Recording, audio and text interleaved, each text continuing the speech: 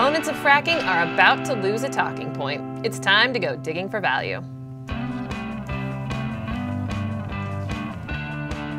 Hi, I'm Allison Southwick, and I'm joined today by Taylor Muckerman and Joel South, energy analysts here at the Motley Fool. Let's get to our top story. Right. We're heading over to Reuters, where they are reporting on how Apache is taking a big step forward when it comes to the reliance on fresh water in the fracking process.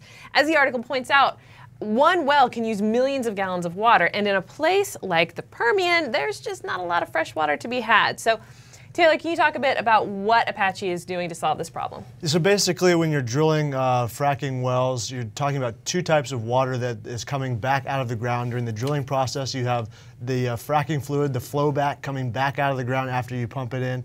And then once the well is producing, you have produced water that's naturally been stored down there with the hydrocarbons coming back up. And we're talking about millions and millions of barrels, like you mentioned. So basically, a lot of the fracking fluid is trucked in. You're talking about 1,200 trucks possibly per well. And so essentially what we're doing is taking a lot of the transportation infrastructure out of the picture, saving a lot of money here. And they're the first company to do it with 100% recycled water. So how big of a deal is it that they've taken this big step forward? I think it's a huge deal, not only because Apache is a huge name in the business, so they're leading by example, but now they're finally showing that it's financially feasible, and in an area like the Permian Basin that was left for dead before fracking, and now it's really booming and expected to be one of the largest plays in the world. Activists have really clamped down on the fact that so much fresh water has been needed. So you look at a company like Halliburton and their H2O forward suite of products that you can now basically have a mobile water recycling unit, and basically like they're doing here, 100% of their water is recycled.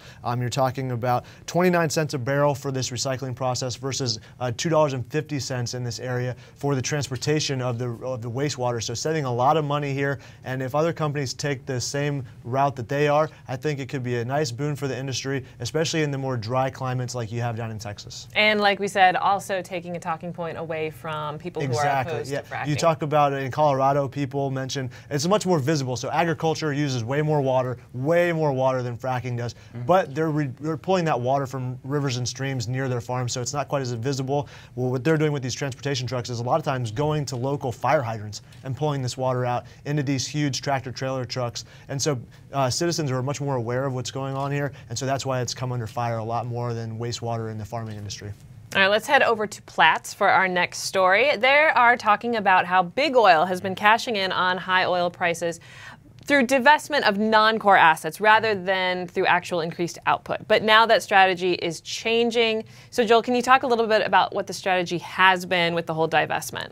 Yeah, definitely. Basically what you're seeing is high oil prices right now. So if you have oil assets that you're not ready to drill right now, you can go out and sell them. You know, a lot of big oil companies, they go after those bigger plays where they can start drilling, leave them online, and get a lot of oil for over a number of years. Where a lot of the shale plays, you drill and they deplete a lot faster. So you're seeing companies like Shell recently in the Eagle Ford selling these assets because right now, since the oil prices are high, they're getting top dollar. So they're really growing a lot of their margins. They're instead of growing the production, they're selling those assets, and that's really where they're getting a lot of their net income. Right, and so the focus going forward, as this article points out, is that they're going to focus now on organic growth. So what are some of the struggles that they're going to face here? Well, it's going to be hard to grow organically because finding new oil plays are getting harder and harder. So what you're seeing now with a lot of big oil is they're getting out there, starting to drill, but they're not getting the production with the liquid side. You're seeing companies like Exxon, BP, Total, over the last few years have been declining their liquids. So what you're seeing them, they're going and increasing their production, but it's natural gas. It's not the same. So how they're getting investors right now is they're offering a lot of dividend increases and share buybacks. ExxonMobil, over the past 5 years, has returned over $100 billion to shareholders, and that's kind of where they're keeping them right now. But if you don't see these production growths continue to go forward, you're going to see people discount big oil like they're starting to do. Warren Buffett, not one of them. He's looking more long term, but right now you're seeing a lot of people discounting big oil for the same reason. All right, let's move on to our next headline over at Natural Gas Intelligence. They are reporting that BP is going to announce their decision on whether or not to move forward in Utica at the beginning of 2014. So a couple months away, potentially. Right now, they're leasing about 105 acres in Northeast Ohio. This was considered a pretty bold move back when BP first started sniffing around back in 2012. So what's the speculation like here? If I were a betting woman, would I bet that they're going to move forward in Utica or get out? Well, you know, you have two different ways to look at this. They've got acreage kind of right in the middle of the eastern side of Ohio, leaning a little bit to the north, but you've seen mixed results on either side of them. So to the north, Hal Cohn had a few dry wells in Northeast Ohio recently. They've had great success elsewhere, but in the northeast counties of Ohio, they did come up with a few dry wells, which really disappointed investors, but they have other acreage that they can concentrate on there. But then south of them, you look at Chesapeake, doing really great things in the more oily regions of the Utica, which is connected to the Marcellus and eastern Ohio, Pennsylvania, and West Virginia. So great potential here, and since they're right in the middle, I think that they've got, you know, with 105,000 acres, there's going to be some high-producing wells here, I think. So my bet is that they'll move forward with this, but because this region has been up in the air so much, I think that it's what investors are focusing on a lot, especially because they're an integrated oil company, so they really have a lot of clout if they decide to stick around. So you talked about Hal Cohn and Chesapeake also being in the area. Are there any other players in the area, or is it really the three of them right now? Well, one company that's certainly hoping that BP sees success is MarkWest Energy. They're an infrastructure player. They're largest here in the Utica. They're basically looking to build out up to 450% more processing capacity with projects either under construction now or under consideration. And then they've also got some fractionators and some natural gas liquids pipelines that are under construction as well. So if BP dries up and moves out, some of these plans that they have could be all for naught. All right, in our last headline today, we're going to head over to the AP, who is talking about Devon Energy. They are buying up some Eagle Ford assets from GeoSouthern Energy to the tune of $6 billion. Joel, can you kind of fill us in on what the details are of this? Sure. I mean, Eagle Ford assets are always great. However, they're expensive, and Devon paid a lot of money for these. A couple good things that you really want to focus on is where did they get the assets? And if you look at it, it's in the DeWitt and the Leucava plays or counties, and those are two of the very highest oil concentrated plays. And if you look at it on a WTI basis, the break-even price in those plays is about in those counties is about $19 and $49 respectively. So obviously at today's prices, well over $95, this is very profitable. And you know, if you also look at how they're going to finance this. This is a company that sold off a lot of assets internationally. They've had a great balance sheet, a lot of cash on hand for a long time, so they're starting to finally use that and moving away from the natural gas. So, you know, I think this is a pretty good move overall. 2015 EBITDA, it's about 2.5 times EBITDA. So, you know, they'll be making their money back in the very short term on it. All right, well, let's move away from the headlines and move to the mailbag, where we answer your questions. If you have a question for us, you can send it to us on Twitter. We're at TMF Energy. For our first question, we've got Lawrence Smith with the Twitter account of BS Lafont. He wants to know, is EOG too richly valued? I'll go ahead and start off with my opinion. I think it's not. I own this company in our real money portfolio for the Motley Fool. It was one of my first editions, and that was just a few months ago. So it's seen a little bit of a pullback since then. I think it's down a couple % for me, but I still believe in this company long term. You talk about a company with a visionary CEO and Mark Papa, probably leaving pretty soon, but he's been able to take this company in the right direction, moved away from natural gas early in the 2000s, believing that prices would drop, which they did. He also instituted rail transportation from all their major basins, which means that they get a high price, generally the Louisiana light sweet crude price that they get down there in the Gulf of Mexico. So he's done a few things here for this company that have really held high returns on capital employed, and also the production that we're seeing, which I think, you know, is leading all of its peers. And then they're much more diversified than some of their oily independents that you see, such as Continental Resources, led by Harold Hamm up in the Bakken, along with Kodiak Oil and Gas. And what EOG has done is kind of set a blueprint for companies like that to really expand, drive down well costs, and they've been able to really follow along it pretty strongly. No, I definitely agree. I mean, this is one of the companies companies, one of the independents that's really done everything right. And if you look at them on a metrics basis, they do look expensive.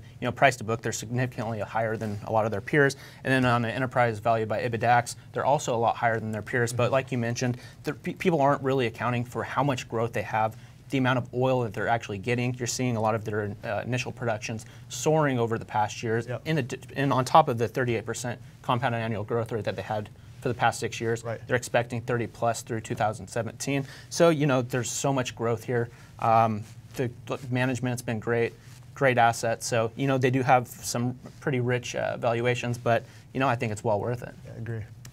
All right, let's head over to our next question then. It comes to us from BSteph12. He wants to know, what do we make of clean energy and Solar City? Because these are some pretty volatile stocks. Yeah, they are. He's definitely right about one thing, and that's that they're volatile, mostly because they're young and they're trying to venture out into new industries, clean energy fuels, natural gas, transportation, the pioneering here with their America's Natural Gas Highway, led by a visionary, T. Boone Pickens, had his hand in the oil and gas industry for as long as I've ever known about the industry, and even way before that, moving from industry into oil and gas hedge fund down in Texas. So he's got a lot of money, a lot of political clout, and he's been behind this company since its very beginning. And then Solar City, doing solar leasing for homes, residential and business as well. Very successful getting into the market immediately. They have had to rely on government subsidies and still do, but I think with their horizon that they look forward to, with their regenerative cash flows based on their leasing model, I think that the company has a strong future as long as solar itself continues on and gains more traction around the United States and worldwide. If the industry does successful things, I think Solar City will follow suit. But if there's a pullback at all and we start to rely more on natural gas or coal for our energy solutions, then I think Solar City. But I don't think it's going to falter on its own. Yeah, definitely. I mean, if you look at a lot of the uncertainty going forward is really causing a lot of that volatility. So, you just got to figure out where the industry is going. And like you mentioned, Solar City has a great future. And if you look at the prices for photovoltaic systems, they've been cut in half since 2010. So the costs for the energy costs are really being on par, at parity to a lot of the other fuels, and you'll continue to see that going as efficiency keeps kicking in. And a company like Solar City, they're competing on cost, which is nice. They use a lot of the Chinese manufacturers for their models or for their systems, and these are pretty efficient systems. They're improving there, but they are cheaper. A company like SunPower has that more efficient model, but they're charging more money. Yep. So, I think Solar City is in a great position going forward. They want to get to that 1 million customer mark by 2018. If they hit that, that's basically over 70% compound annual growth rate. So investors should be well rewarded. With clean energy fuels, this is another company. Will it really catch on? And I think it will. It's going to start on the commercial side. They've done a lot of great things this past year, putting deals together even recently with UPS. So if they can really build out that commercial side, get that transportation or get that highway system continued to be built out, I think it will catch on. That's one of the long-term plays. But if it does, natural gas stays cheap, and it looks like it's going to for a long term, this company could really benefit from that. Yeah, and Joel mentioned UPS. I think we might have an image here with some of the other companies that they're working with, including GE and Westport and Cummins. So you're looking at a lot of, not just government backing for clean energy fuels, but also some of the biggest companies in the world believe strongly in clean energy fuels, and it's obvious by the amount of money and time that they're backing this company with. Yeah, and a lot of big oil companies that are drilling for the natural gas, they're also going to throw their money behind this. So there's a lot of money, a lot of effort going behind this development. So we'll see how it goes going forward. You might have just talked me into buying this company later. I don't know, as soon as I can. Well, you'll disclose it. I will. Yeah, you will. Because that's how we roll at the Motley Fool. All right, if you have a question for our analysts, go ahead and send us a tweet or tweet at us or whatever the verb is on Twitter. I don't know. We're at TMF Energy. TMF Energy. That's it. Yeah. That's all you need to know. At TMF Energy. And if you also are looking for more energy analysis and research, you want to check out our report, 3 stocks for the next oil boom or energy boom in America. Send an email to oilboom@fool.com. Until next time, I'm Allison Southwick. For Taylor and Joel, thanks for watching.